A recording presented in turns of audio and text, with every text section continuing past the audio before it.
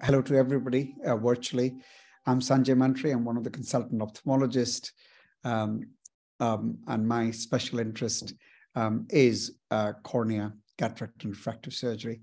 And I just thought it's probably not a bad idea to just go through the entry segment journey and the common conditions that you come across.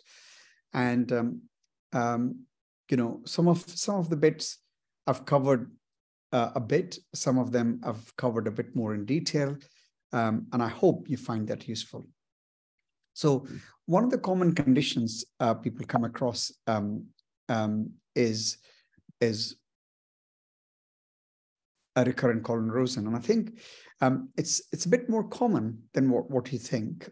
I personally think there's a lot of people out there with dryness and a complaint of waking up in the morning with either dry eye symptoms or irritation in the eye or a full-blown abrasion, that we kind of sometimes forget to miss that, oh, they've approached you when the epithelium is probably healed, and you're just seeing SPKs and you're thinking, well, there is an inferior SPK rather than any other. But if it's a recurrent symptom, you ought to see that eye and the other eye for a corneal dystrophy, really. So what are the most common causes of recurrent corneal? So typically they would present with unilateral pain on waking up, lacrimation, photophobia, and sometimes you have a corneal abrasion. And it could present to you a bit like this, what you've got in the picture. However, it may have healed, but if they give you a symptom of this having on a recurrent basis, I would definitely look out or take a previous history of trauma. So you can have a traumatic corneal abrasion, which leads to traumatic corneal erosion or corneal dystrophy, and map dot dystrophy being the commonest one.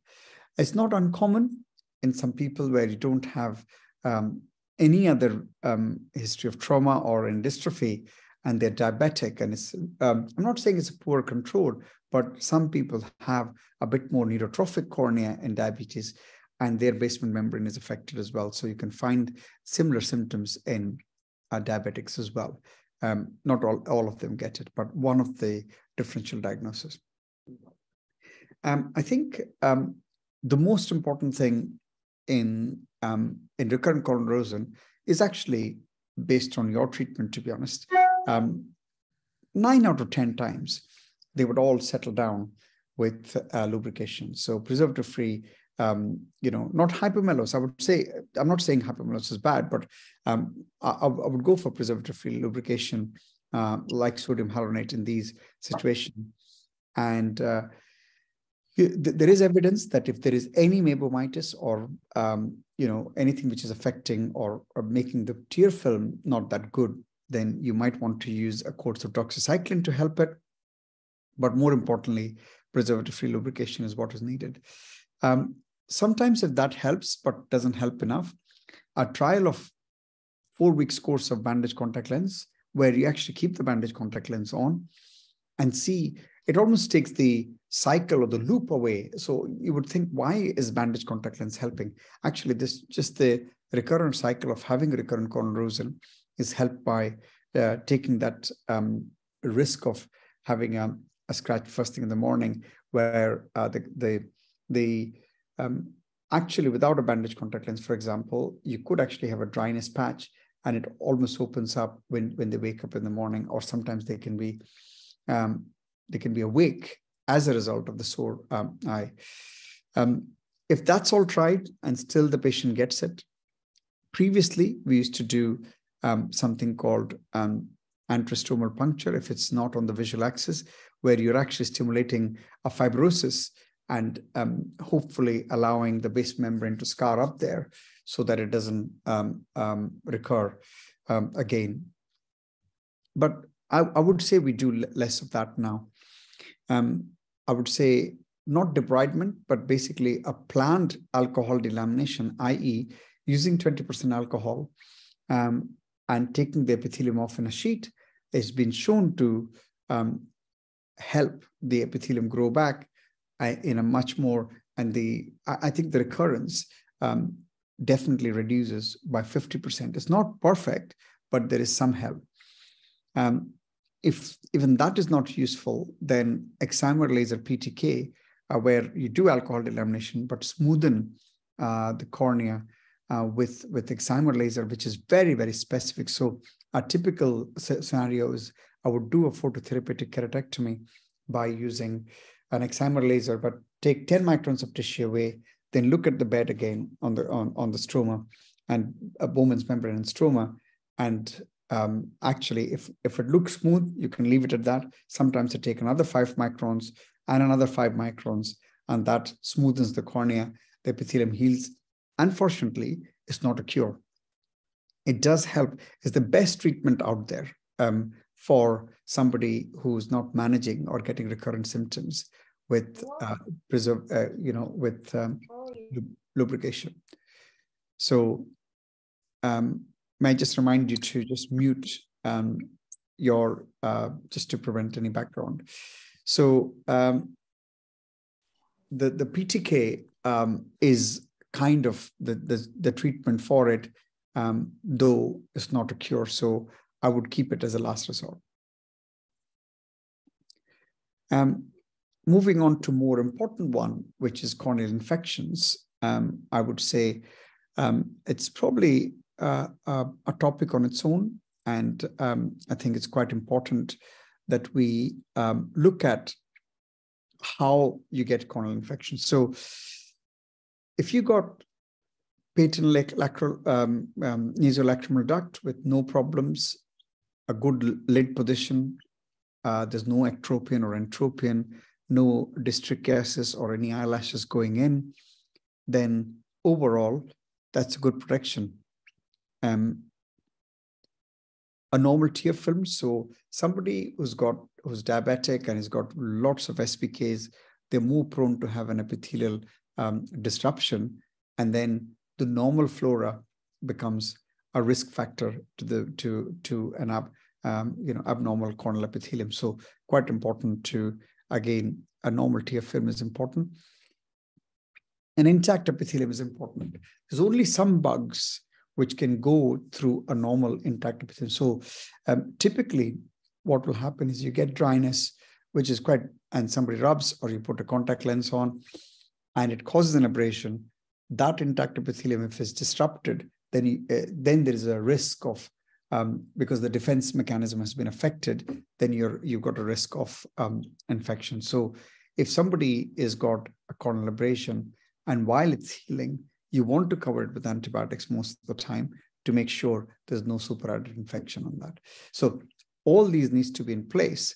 And if these are, so whenever you get a corneal infection, you've got to look at systemically, just say, is there a patent nasolacrimal duct, or there's a recurrent epiphora in somebody and there's a blocked nasolacrimal duct, or is the patient got a very, very poor tear film, which can cause abrasion, or there is an abrasion itself, which is causing.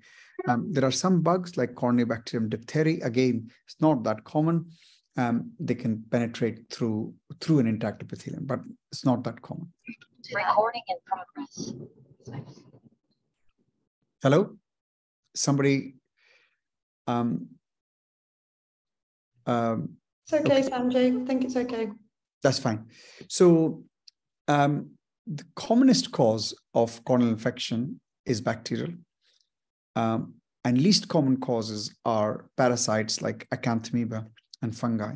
But unfortunately, when it happens, you are talking of almost total blindness, and you are talking of corneal transplants in this sort of scenario. But the common ones you face across is bacterial and viral. Bacterial, as you know, are gram-positive and gram-negative, and virus, the commonest one you'll come across, which is hopefully not that much of is adenoviral or herpetic virus, which I'll come to in a minute.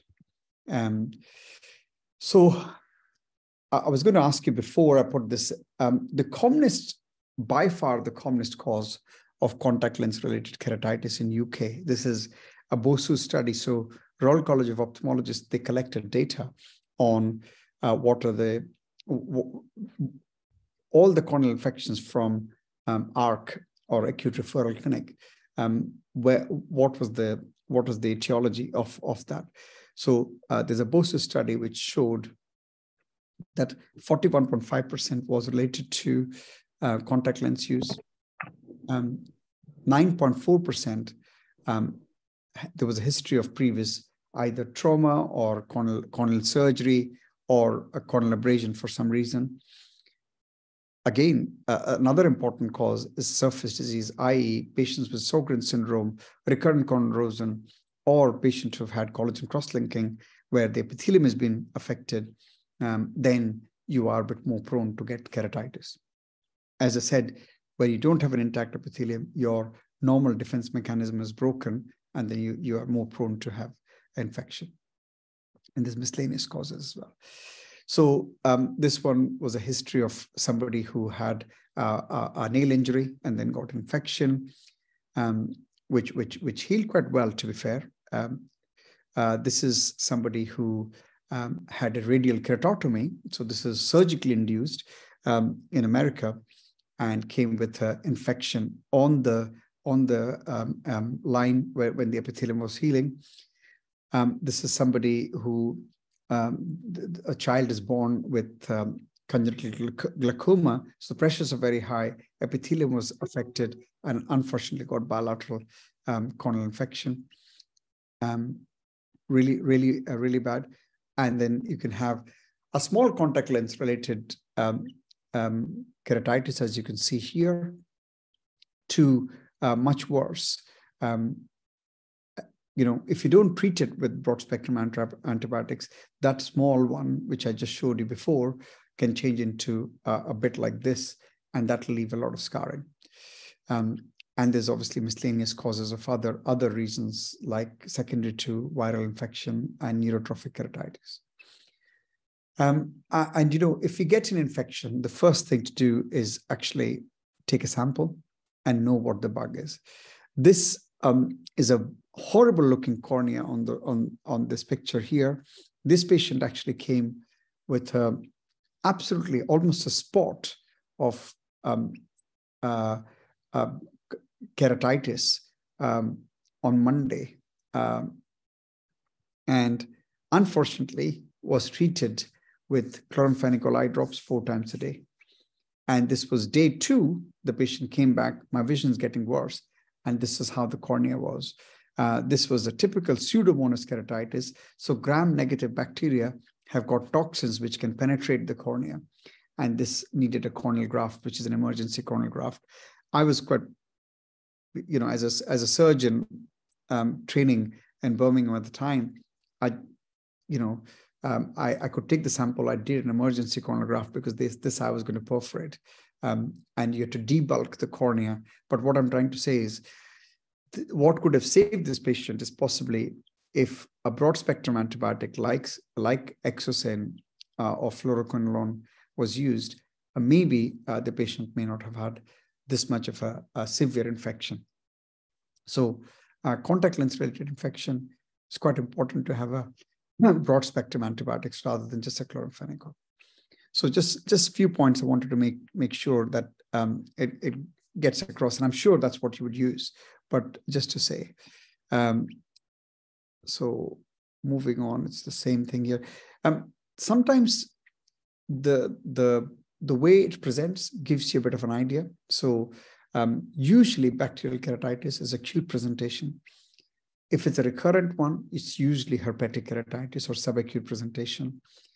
If it's contaminated contact lens related, and particularly with people in swimming pool or tap water, that's more common with Acanthamoeba protozoa.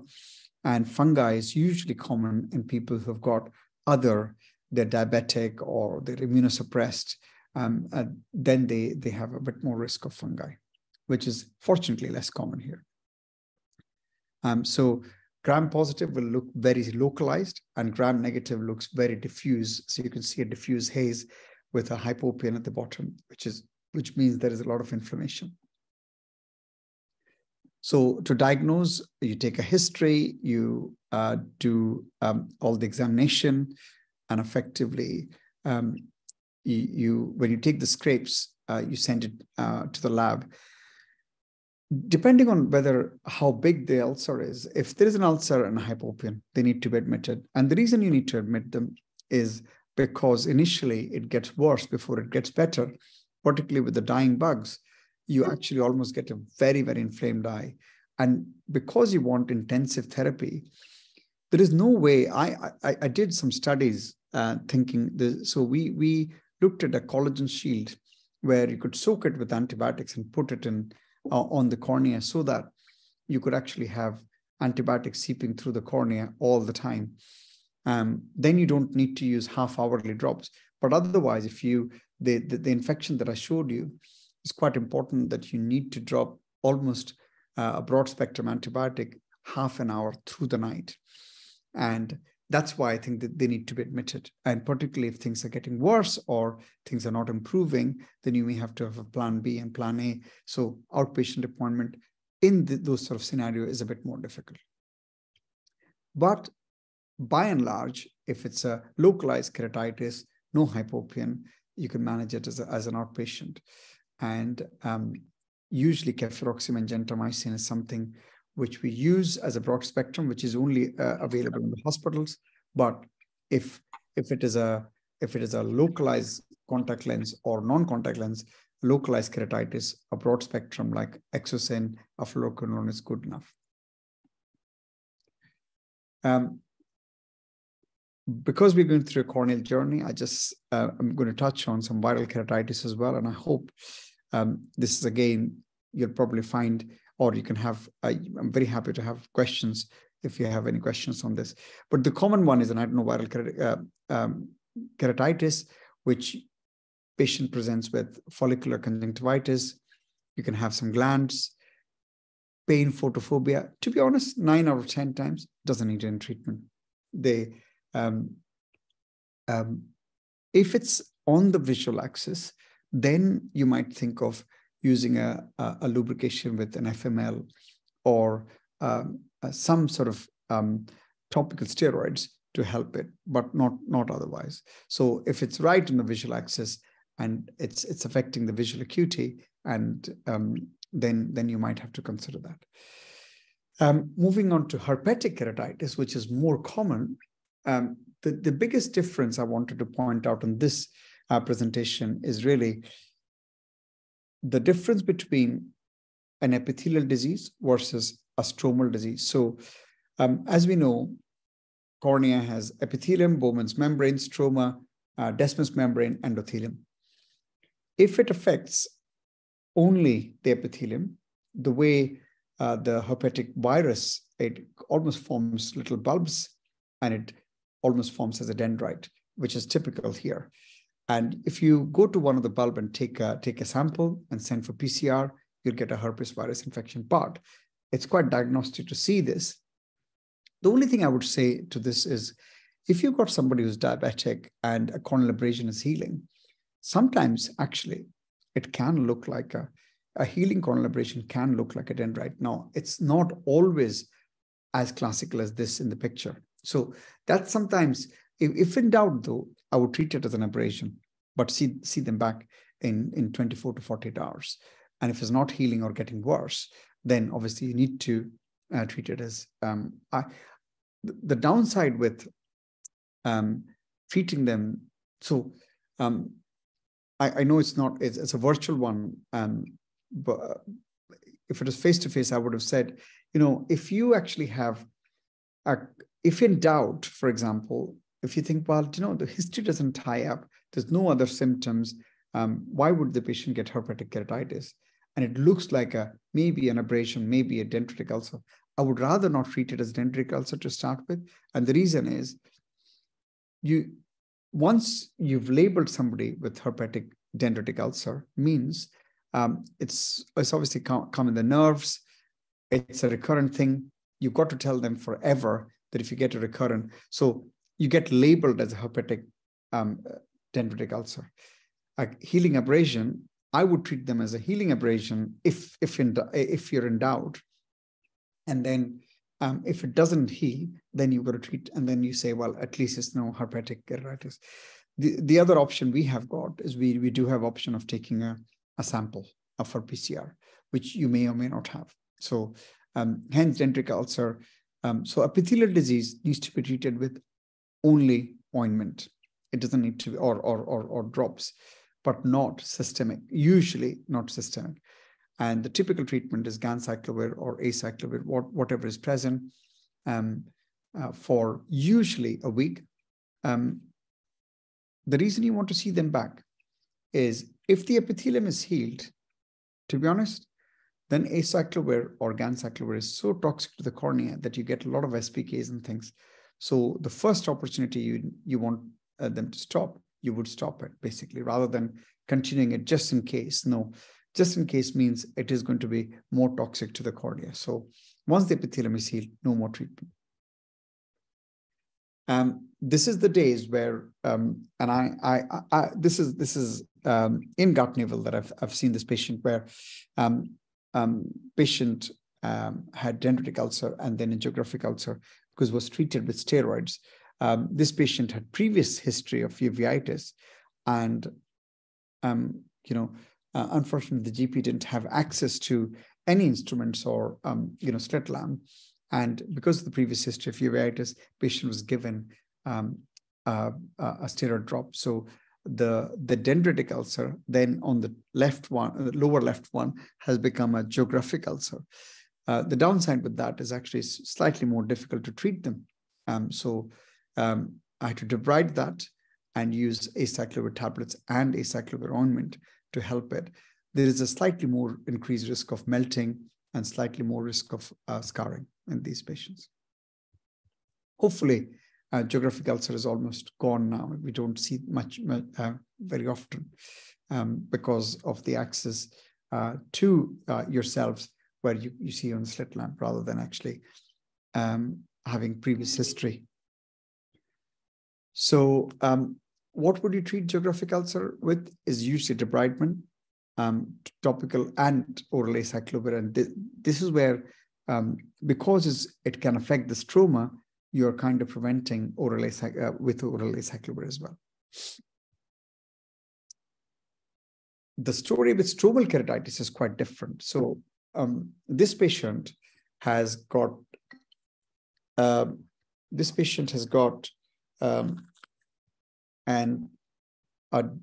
you can see there is a edema, there is a haze in the cornea, and unless otherwise proven, I would say if you see a corneal edema with haze, the commonest infection is herpetic keratitis, and what we're thinking of herpetic stromal keratitis.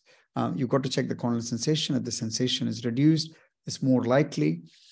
But they are treated very differently because it's an immune reaction of the cornea to the virus. You need to treat it with steroids with acyclovir tablets cover rather than acyclovir ointment.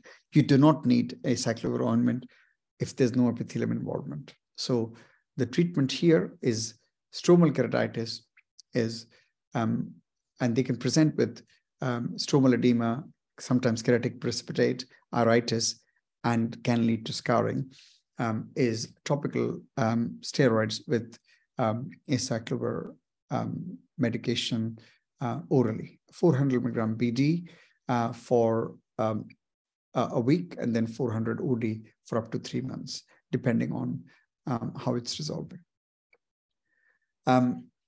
Corneal involvement can be, it can almost mimic a nummular keratitis, which is actually a bit like adenoviral keratitis.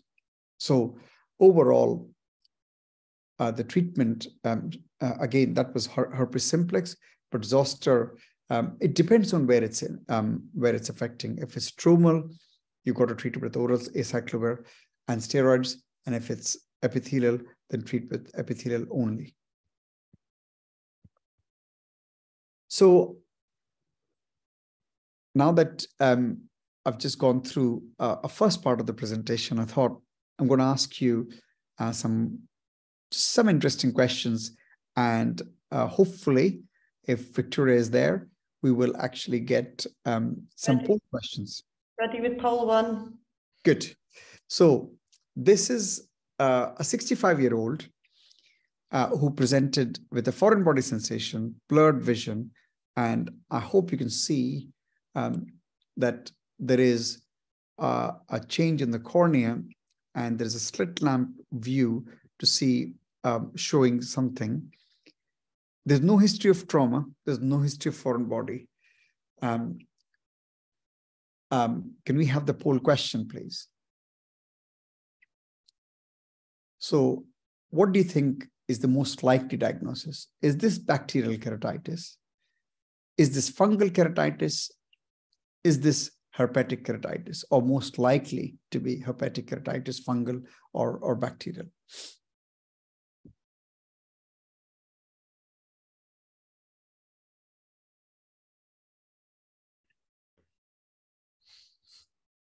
We're up to 54 out of 67. So I'll just keep it going a little bit longer.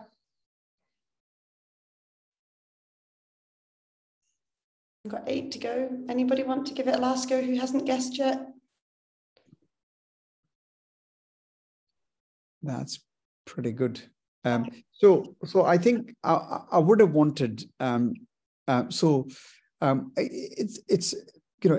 a bit difficult, to be honest. The history is very small, and you've only got a snapshot of that picture. I would say, though bacterial keratitis is possible, but it's very diffuse.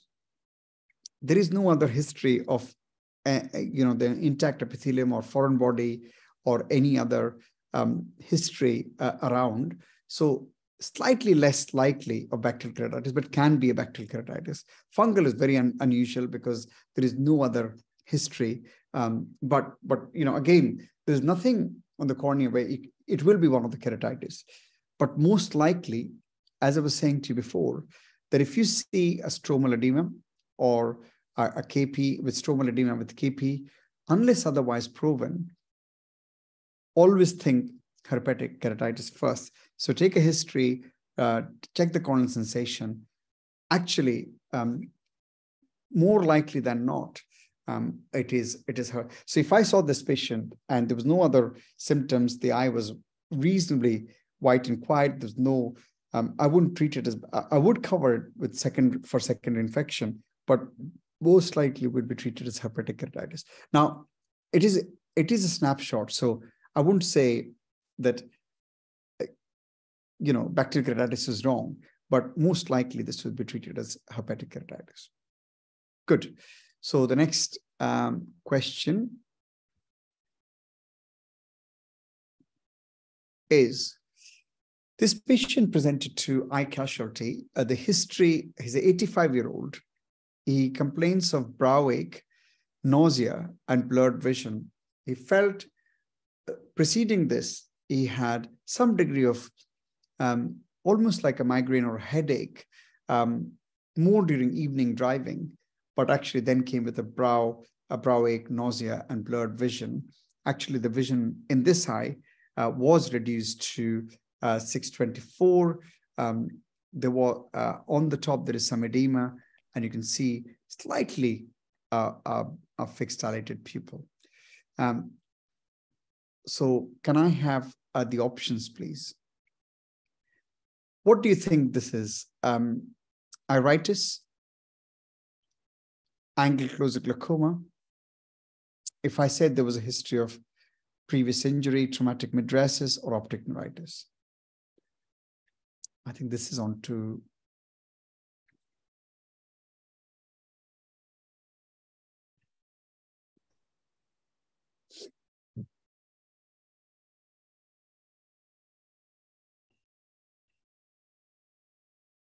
Can you see the results as they're coming up, Sanjay?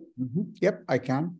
Okay. So I think I've got 61 out of 67, 91% responded. And I think most of people have hit, I think iritis is a diagnosis, is a differential diagnosis for sure. But with a history of previous headache, and I would say most likely this is angle-closed glaucoma. And how would you treat this? You would actually treat it with immediately reducing with IV Diamox or acetazolamide, bringing the pressure down with topical antibiotics as well. Once the pressure is down, so this patient presented with pressures of 68, and the other eye was about 24. So what we did was brought the pressure down, got the corneal edema down with topical and systemic anti-glaucoma treatment. And the next day, the patient was admitted. Next day, we used pilocarpine to make the pupil a bit smaller. The right eye, this eye did not respond much. The other one, and we did a YAG PI, which is a laser, YAG laser peripheral iridectomy to reduce. But that itself was not enough, because when you check the actual length, the length of the eyeball, the lens was quite thick. So the lens thickness was more than 25% of the length of the eyeball. So we decided after the pressure was down and YAG PI was done to take the lens out, and that sorted it out basically. So the answer to this one is ankylosing glaucoma. Thank you very much. Next one. So the next case, this 35-year-old, there's a two-month history of right red eye. Has been to the GP, started chloramphenicol, but unresponsive to chloramphenicol. This is the lower palpebral conjunctiva, and you can see that otherwise the bulbar conjunctiva is white, but there is significant changes in the palpebral conjunctiva. So, the poll questions, please. So do you think this is bacterial conjunctivitis? Do you think this is allergic conjunctivitis? Do you think this is viral conjunctivitis, which is not uncommon? Or do you think this is something dodgy, chlamydia conjunctivitis?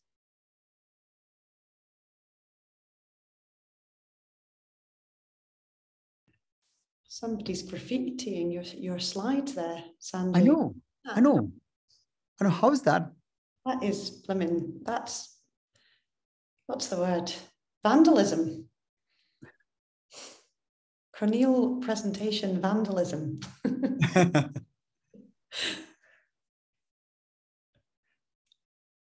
Up to 56.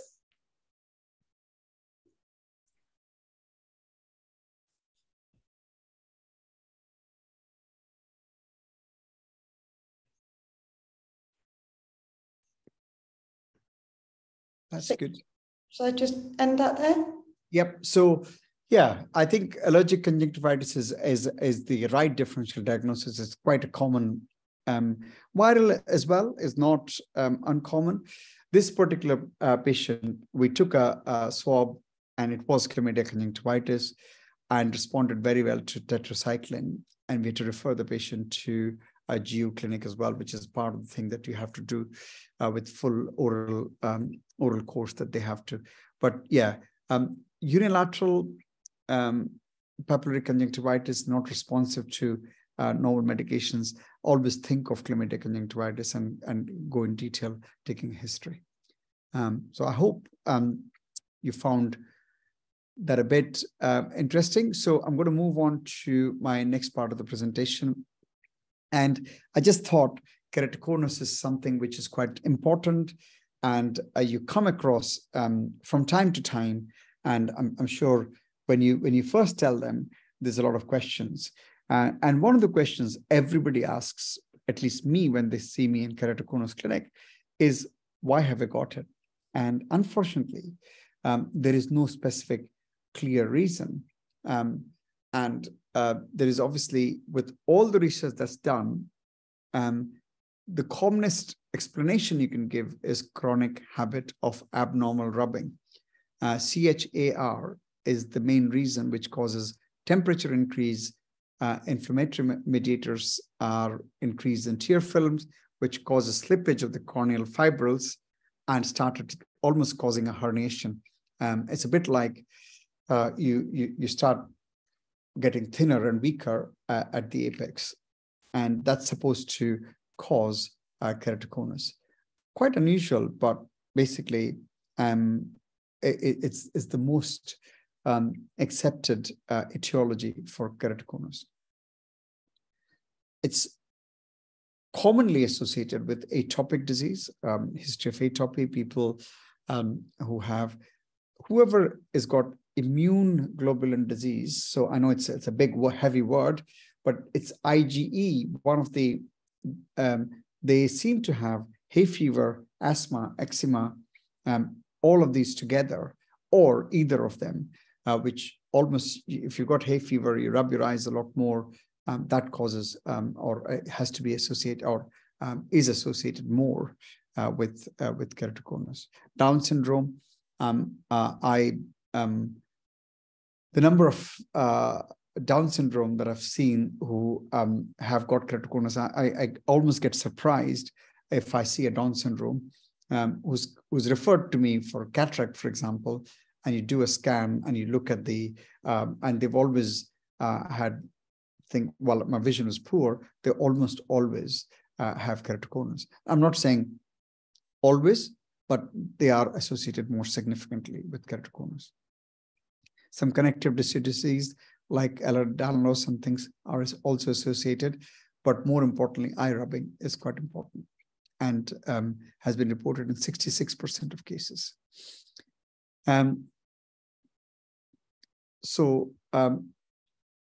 As you know, if you got about 15 years ago, the best thing we would say, stop eye rubbing, glasses, contact lenses, and if that doesn't help, if the vision is getting worse, then you use corneal transplant. There's nothing else that was available. What's changed in the last few years is the concept about understanding a bit more about the pathology. And as you can see on the left, the collagen, the weaker it is, if you can see how the vertical spacing keeps bigger and it makes it a bit more thinner. And if you cross-link the cornea, how it becomes a bit more stronger. So the collagen cross-linking is has changed the management of keratoconus. But in terms of what implication it's got for you and me is we need to monitor any keratoconus. We need to identify, the earlier we identify, the better it is. So previously, if you got keratoconus, you may or may not have a topography to explain. You see a scissoring reflex on retinoscopy, or you have somebody whose vision is not improving and you think, well, why is not improving? Refraction, it's got +2 cell, but actually still is 612. I think I would keep a low threshold to get a corneal topography before saying that's amblyopia. This is quite important for that. But if you do have a new diagnosis of keratoconus, they need monitoring so that, and the reason they need monitoring is if it's a progressive condition, you can avoid progression by asking them to stop rubbing and doing a collagen cross-linking. And that's the thing which has changed our management, and we do corneal transplants for keratoconus much less, almost less than 20% of what we used to do 15 years ago, because we can now stop the progression. So there's obviously a criteria which is not needed for you, but just saying there is, if astigmatism changes by 1.5 diopters, if there's more than 1 line loss of corrected visual acuity, or difference in Kmax, which is the steepness of the cornea, they need to be referred for collagen cross-linking, which is what we do in the hospital eye service. So what do we do with collagen cross-linking? I do an accelerated protocol. We originally started with an hour of treatment, 30 minutes of riboflavin drops. So we take the epithelium off, riboflavin drops, and ultraviolet light, 30 minutes each. Luckily, we could use the maths, and there's an accelerated protocol where you put 10 minutes of riboflavin and 8 minutes of UVA, but actually the formula is slightly changed, but the amount of energy that goes to help cross-link the cornea is exactly the same. So we use an ultraviolet light A, and the application. So I've got a little video. So basically, it's a very simple treatment. What you do is, this is alcohol well, you're putting 20% alcohol for 40 seconds. So what you're trying to do is taking the epithelium off very smoothly. You can take so you've made the epithelium loose. So then you've exposed the Bowman's and stroma. And then the next 10 minutes, all you're doing is using this yellow riboflavin dye to soak. So that goes through all the layers of the cornea. And effectively, you're doing this while you're chatting to the patient, and then ultraviolet A light to expose the cornea. And that after that, you put a bandage contact lens. No, sorry. Before that, you put dexamethasone, steroid, antibiotics, and then bandage contact lens. And unfortunately, the main problem is it is painful because you've taken the epithelium off. So there is a lot of abrasion, so it can be very painful afterwards. But we need to prepare the patient. We sometimes give them an anesthetic drop for desperate situation for that night and the next day. And we see them usually day 4 to take the bandage contact lens off. They almost always will have a haze. It stabilizes the cornea. I always say to the patient, this is not to improve the vision. All we're doing is stabilizing the cornea to prevent progression. The only way you can get better vision is corrected glasses or contact lenses, which may be RGP or Kerasoft or a special keratoconic lenses after 3 months, because then the case or the shape becomes a bit more stable. But up to 3 months, if you see them, more likely you'll say, oh, my vision is worse than what it was originally, because they get a haze. You actually have the thickening of these collagens causes a haze. For me, a haze post-collagen cross-linking means the treatment is working. So it's nothing to worry about. I've got a question to ask on behalf of an optometrist, that's okay. When removing a metallic corneal foreign body and a rest ring remains, how much of a rest ring is it safe to leave, and what is the likelihood of long-term problems relating to the unremoved rest ring? I don't think it's a big problem. I would still try it.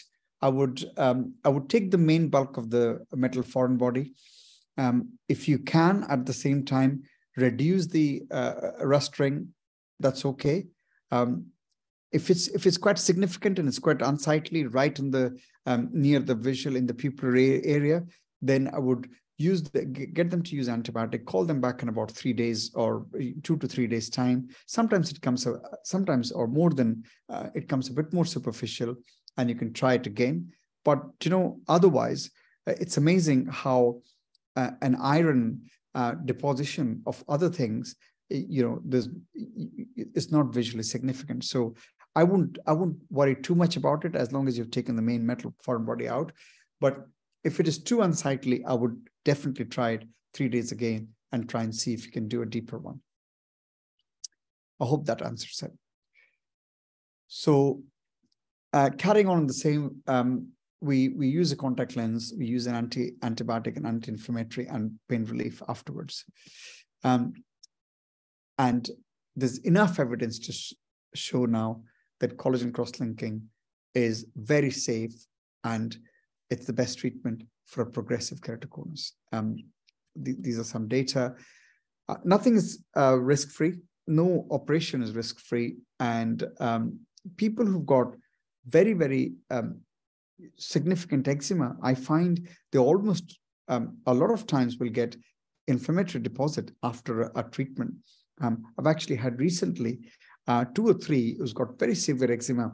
They've been treated with dermatologist, but actually, in spite of me seeing them day 1, day 4, I couldn't avoid some peripheral scars that they got afterwards, but actually of no significance. But they get very strong inflammatory immune response in eczema after collagen cross-linking, because you've taken the epithelium off, you've almost invited all the immune cells to come there.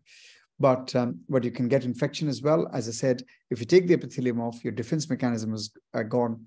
We do cover it with very strong Optoquicks. Basically, it's a fluoroquinolone, which is supposed to prevent infection, but you can still get it. Risk is small. Could I just come in Another question on cross-linking. Uh-huh.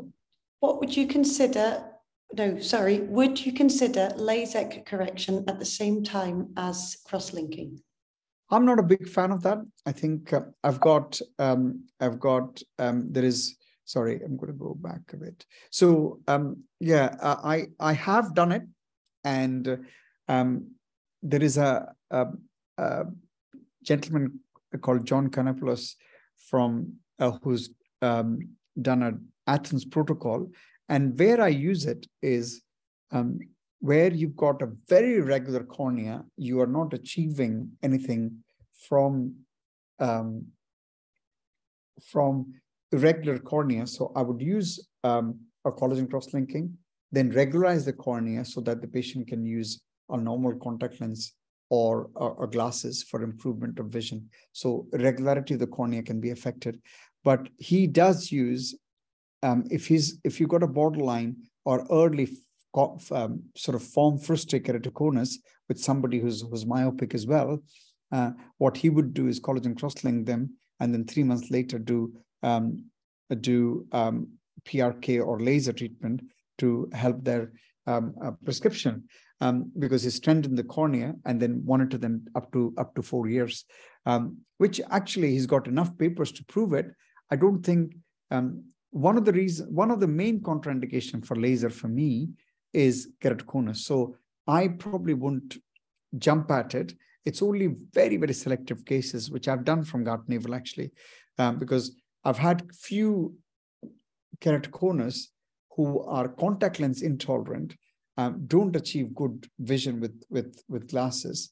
Then I would regularize the cornea, then do collagen cross-linking. So the excimer laser I've done is mainly to regularize the cornea, and then they're back to either glasses or contact lenses, which, well, they couldn't have used the contact lenses because they're contact lens intolerant in the first place. So the answer to that is there is, and there is a consultant at Moorfields who does it as well. And I've done one patient who had first eye done with him, and second eye, I did it here. But again, it's not a regular treatment. It's in very selected cases. So in terms of referral, I would say whether it's to NHS or privately, you should think about a new diagnosis of keratoconus. You should refer first to establish baseline and everything. A progressive keratoconus for sure. And they all need refraction keratometry topography. It is a bit time sensitive, in which case is if somebody came to me and the corneal thickness was 385, I would say, actually, I wish I'd seen you before. And then if I'd seen you before, so the corneal thickness less than 400, when you use the ultraviolet light, there is evidence that you might induce cataract and retinal toxicity. So less than 400, you don't do collagen cross-linking. There are some ways now we're trying to swell up the cornea while we're treating, but effectively from your point of view, 400 is a cutoff. So that becomes a bit of a medical legal issue where people say, well, why was I not referred earlier? And that's the same case with us, where if you've got peripheral hospitals where they don't have a keratoconus service, we've encouraged them to as well to refer early rather than later. So effectively, a new diagnosis or new to your practice where it's a keratoconus, I would first get them to come back through hospitalized service. I typically ask them to take contact lens off at least for a week. And if there are RGP, then at least 2 weeks. But it's difficult to get RGP keratoconic patients to take contact lenses off. This was just to show what a normal corneal topography, a pentacam, or looks like of an astigmatism. So you can see the lower one, which shows a bow tie. It's not the same as keratoconus, which is asymmetric and almost like a sagging sign inferiorly, or teardrop sign. So I've got a case here for you. This 10-year-old, he attended an optician and he was having problems in class when he was looking at the blackboard. I'm looking at the time here as well. So he was seen by an optometrist and he was advised right eye could not be improved. It was 612 - 2, I think. left eye was myopic, and he was given a prescription. The parents were not happy. And I would, now that I know about this history, the optometrists who saw first did an autorefractor and basically a phoropter refraction. So they went to a second opinion from another experienced optometrist, and he referred this patient to me. His history was he had passed the nursery test, but noticed a deterioration. My refraction is showing me that there is a cyl in the right one. Left eye is not too much off, but and he could improve only up to 7.6. But because of the K readings, so I've written it in radius of curvature, which you guys are used to, 6.8 and 7.5 was the reading. So I wanted to ask you, I think my poll question was supposed to come here, wasn't it? This is the one that it's just free-flowing answers. People are just... Yes, please. Yeah. So did I not have a question there, didn't I? Well, we just set up, in case people didn't want to respond, we've got an A, B, C, and D that you can assign answers to, but I think we were going to see first if people just wanted to use answer this. Yeah. So could you put that up? That's great. So if anybody would like to answer this one, just use your chat function, and if you don't mind replying to everyone, or if you... No, I had a question though, didn't I? I wrote a question though. Oh, wait. I know what you mean. Sorry. So okay. That's right. What is the most likely diagnosis of this 10-year-old, and what is the best management? So if you can use your comments box for that, and we shall see what comes in. So while you are, I've got Sinead asking this question, can cross-linking be repeated? Answer is yes. If so, after how long? It's difficult to say. I've not had to repeat yet, but it can be repeated usually after a year. But if it's moving after a year, I'm a bit worried.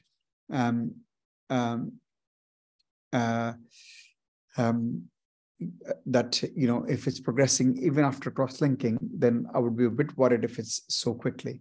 So typically, I would say usually in a few years' time, but it can be repeated after a year. So we've got some suggestions there. Yeah, I can see. I'm looking at that as well. So it's good. Amblyopia and keratoconus. I think that's very, very true. You can't say either unless you actually have, all the keratoconus contact lens initially, right? A keratoconus try cross-linking, early keratoconus, repeat refraction, case in 3 months. That's fair enough. I think, keratoconus, right eye refer. Likely keratoconus, prescribe glasses and refer. Suspect keratoconus due to K readings. I think that's good. I think this is where kind of what I was hoping. Basically, I would have to add this. The optician who referred me had said to the patients, and he was a bit worried to give a diagnosis because he didn't have the topography, but he did notice a scissoring reflex. So, but you've got to understand, this is a 10-year-old. It's not that common. You don't come across keratoconic 10-year-old. So I think suspect keratoconus, routine referral after case. I think I totally agree. Suspect keratoconus is probably, and amblyopia is not a wrong thing. However, that's a diagnosis by exclusion rather than anything else. So this patient, when he arrived at me, in the clinic, you could see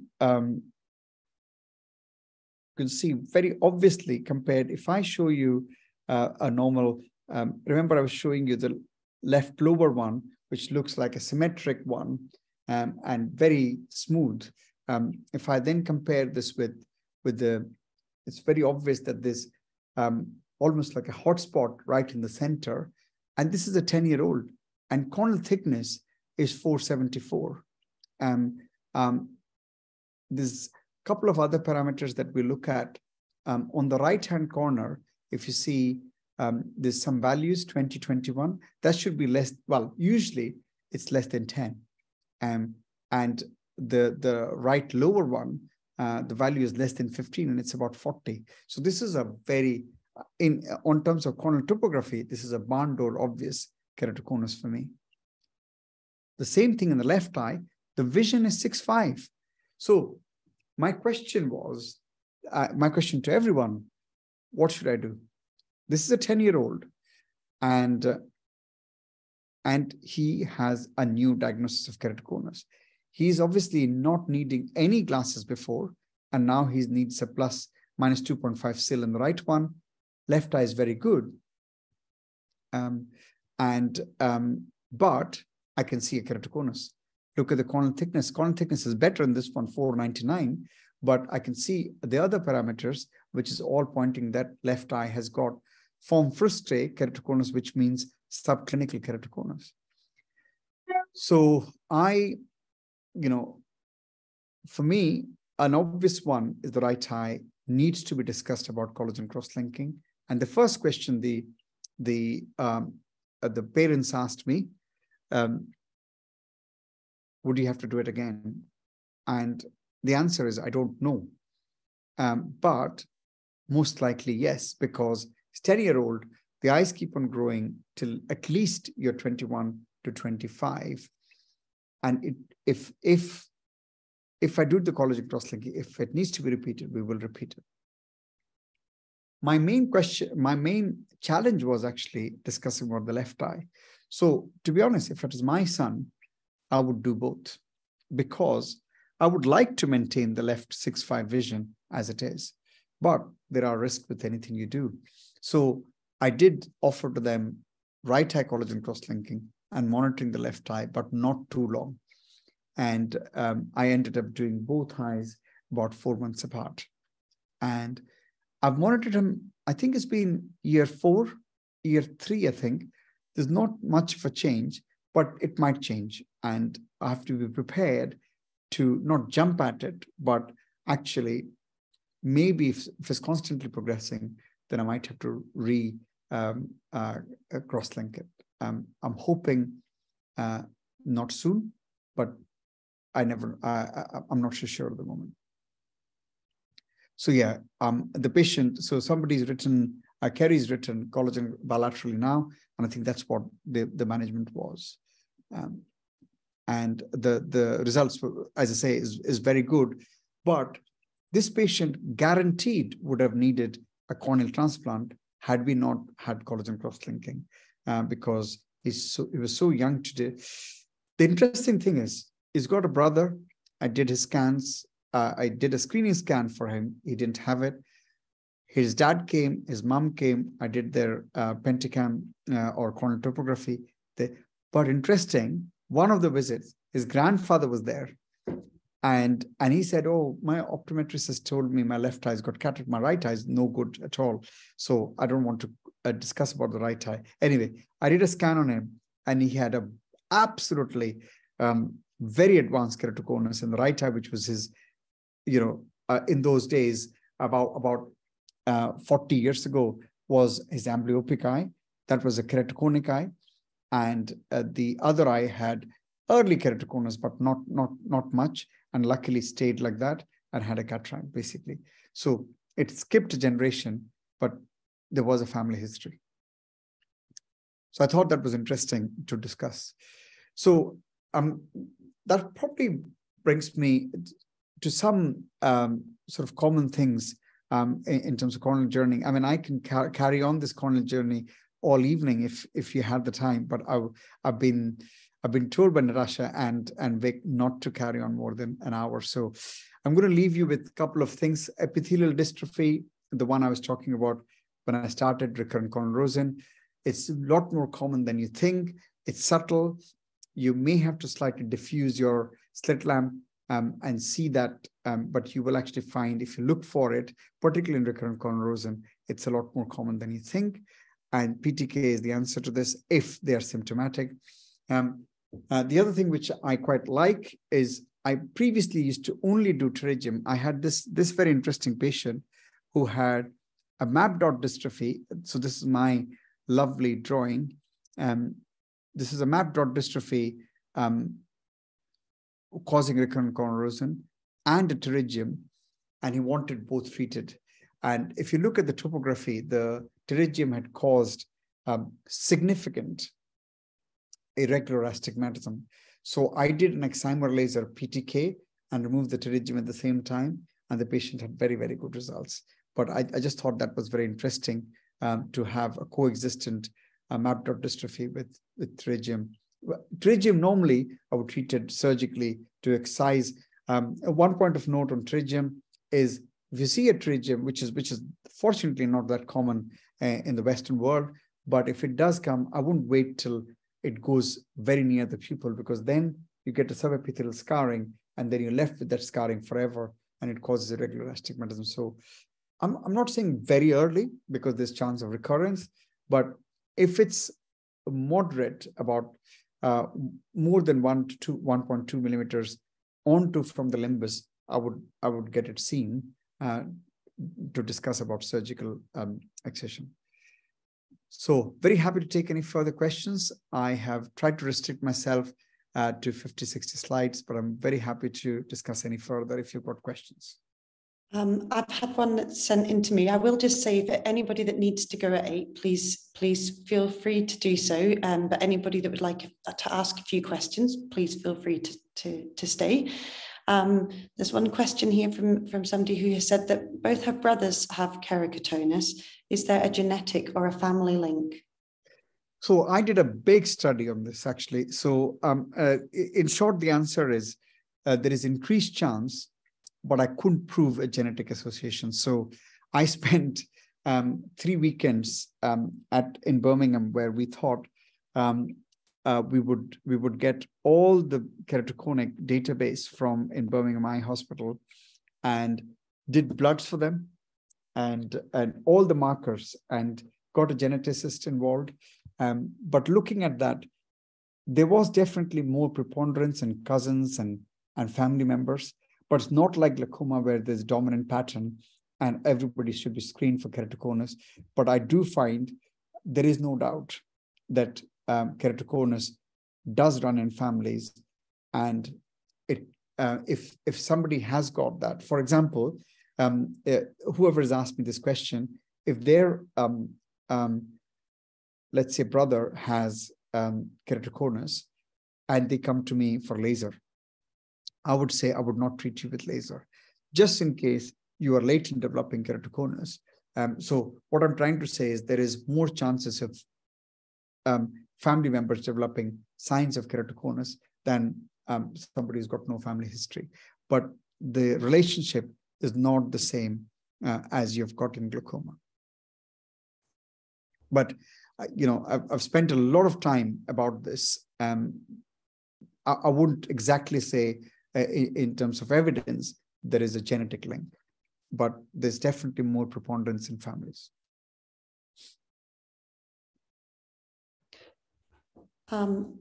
Okay, I have a question about a specific patient, a 13-year-old girl who has quite bad blepharitis, current styes. She has also got small inferior right corneal opacities. It looks like something toxic, but she's only using preservative-free dry eye drops. Any thoughts? I've given her antihistamine drops and will review soon, as she also has GPC. I would say this is very much sounding like vernal keratoconjunctivitis. I would probably get one corneal opinion because they might need on and off opatinol, on and off topical steroids, preservative-free, on and off possibly cyclosporin if this is a recurrent thing. So I would get that one seen once because if there's any corneal involvement, I would actually get them seen, particularly if they most likely it's vernal keratoconjunctivitis. She said, "Thank you. That's great advice." No problem. I don't think we have any other questions. If anybody's in the middle of typing a long question, just let us know so we don't cut you off. I'll use this time just now to say thank you very much, Mr. Mantry, for giving the talk. And I will send out feedback forms either later tonight or tomorrow. If you can complete them and send them back to me, then I will send you your certificate so that you can upload it to the GOC. I've just noticed a question here that says, is there an age limit for CXL? No, there's no age limit for CXL. I've treated a 10-year-old and I've treated a 65-year-old because the 65-year-old had eczema and its progression. So progression is the criteria for thing. Thank you all, everyone, for spending the evening with us, and have a good evening.